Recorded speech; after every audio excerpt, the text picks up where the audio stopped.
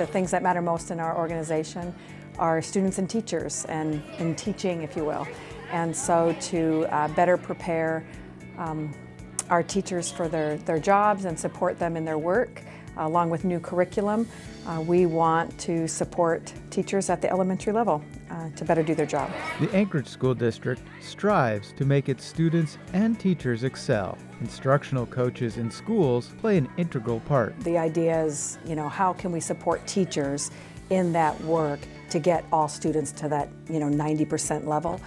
We can't do it alone, and so instructional coaching supports what teachers already do and takes them to the next level. And they like to look at their graph, and I would like a little bit of help on reading and interpreting that read-live data for him too. Instructional coaches serve many roles. They work directly and indirectly with staff. What I do is really based off what specific teachers need, because each teacher is a little different, just like every child's a little bit different, and you really want to tailor your support to the teacher. So younger teachers or newer teachers to the profession might need a little bit different support than a veteran teacher may need. We co-taught a lesson since I'm new to grade level. She taught a lesson, I watched her, and then I modeled it for my students. And I like the fact that she's here all the time and she's just a radio call away. They are a support team for principals. She helps share professional literature with me that she feels would be good for me to be aware of and know that best meets the needs of our students here at Creekside.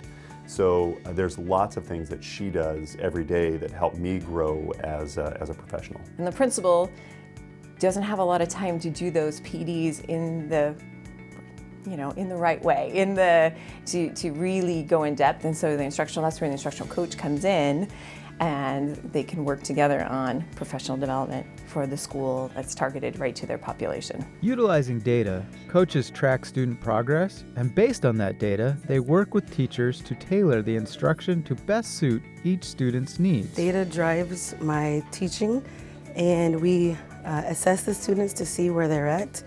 And then once we have that information, we strategically teach to their needs. I've seen kids make, even in 5th grade, when they're not supposed to make any more than like a 0.5 gain or a word a week, and they've made 100, they've gone from 50 words a minute to up to like 150, just because they've had such incredible instruction that year, and in that they're ready to take that instruction and fly. What do we make with these?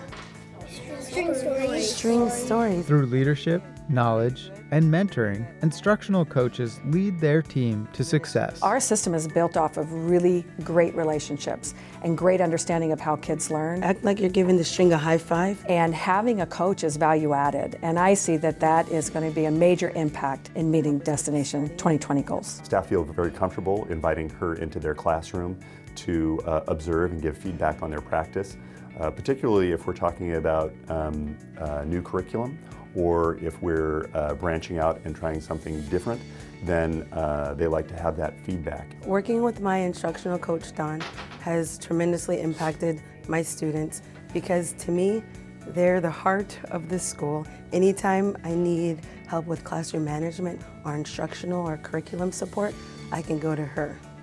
And to me, they're like professionals who are on site and who just are the connection to helping me become a better teacher. Better teachers, helping Anchorage's students shine. Harpoon. It's exciting. It's it's putting value where the value should be, right in the classroom. He was able to catch what?